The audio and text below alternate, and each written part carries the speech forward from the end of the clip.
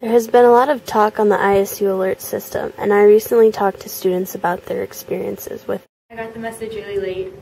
My roommate looked it up on Facebook, and that had a lot more information than the actual text message itself. I did. I got a text message. I also talked to students about ways the school could change the system and if it even needed to be changed. I don't think so. I think today text messages are probably the most efficient for people our age. They could do an email. Calls probably not, because I, for one, ignore calls from numbers I don't know and I wait for their message. So I think ISU Alert can be improved by actually sending the text message out as soon as the event happens, 2 hours after it, like I got.